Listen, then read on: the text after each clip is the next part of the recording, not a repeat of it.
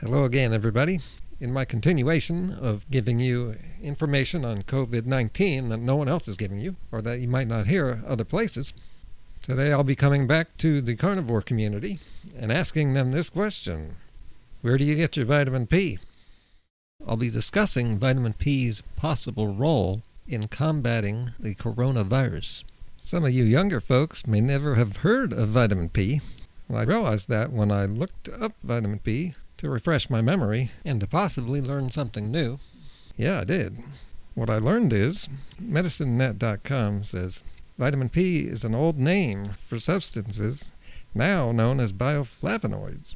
Old name. That shows you how long ago I learned this stuff. I've often said in my videos, I'm way past all this nutrition stuff. That's why I don't do many videos teaching this basic stuff. I learned it so long ago. So that's why some of you may have not heard of vitamin P.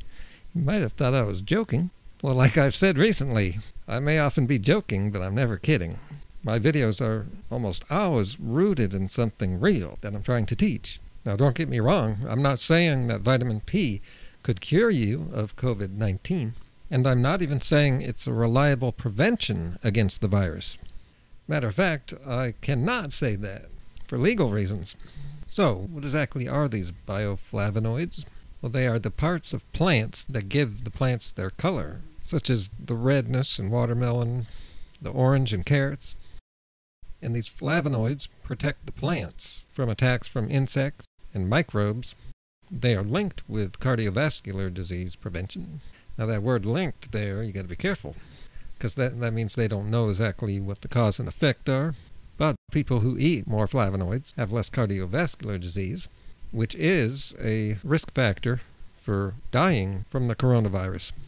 And more recently, here you can see a study published 4 years ago, effective flavonoids on upper respiratory tract infections and immune function. Now, COVID attacks the lower respiratory tract, and there simply isn't enough data done on that to know.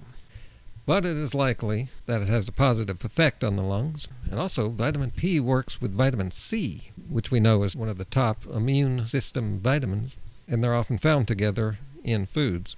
One of the main foods to get your vitamin P is oranges. It's especially found in the white part called the pith. And as is well known, oranges have a very large amount of vitamin C. And there's a lot of people out there that eat so much meat, they often don't get around to eating these colorful fruits and vegetables. Now, I'm different. I have made sure throughout any of my dietary changes to continue eating those foods, and I urge all of my carnivore buddies to do the same. Your diet is important.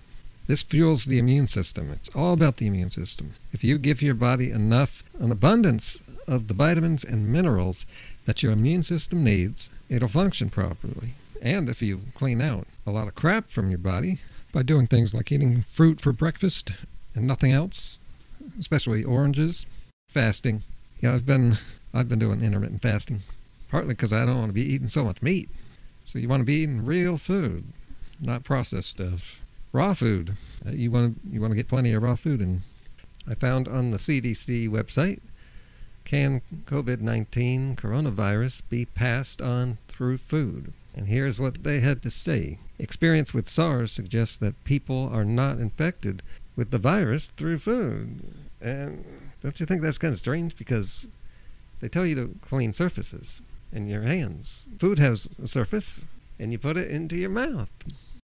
Besides catching the virus directly from another person, another way people contract COVID-19 is indirectly touching surfaces that an infected person has coughed or sneezed on. How about food?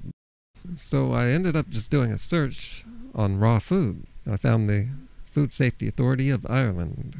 They say it is possible that infected food workers could introduce the virus to the food they are working on by coughing or sneezing, or through hand contact, unless they strictly follow good personal hygiene practices. Now you know why you really need to avoid restaurants. And the hygiene practices are not as good as they should be. And some general tips on protecting your immune system, making it strong enough. This has worked for me for so many years of eating the way I do. I just rarely catch things, even being around thousands of people in big crowds.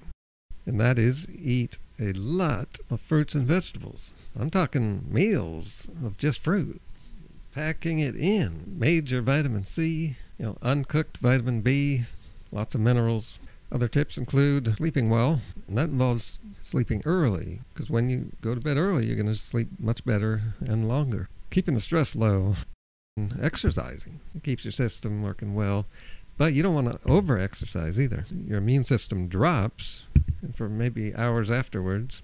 Okay, I think I've covered it. Thanks for watching. Give this video a thumbs up and share it.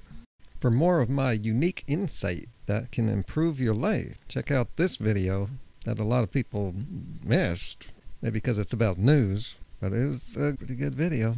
It's not very long, and all of my videos, no matter what the topic is, I always offer my wise, high-level way of thinking that conditions you to think the same way. And my low view count just goes to show you that living smart is something that almost nobody does. No, because nobody's here. Hardly anyone cares to listen. It's crazy to me that people don't want to live a good life. Minimal effort here. It doesn't make any sense. That video shows the weaknesses of our media and our government. It's really entertaining, too, the way I did it. So once you've gotten home from shopping, just self-quarantine yourself and sit down and watch that video. Have a good laugh. It'll de-stress you while teaching you, conditioning you to not just trust anything.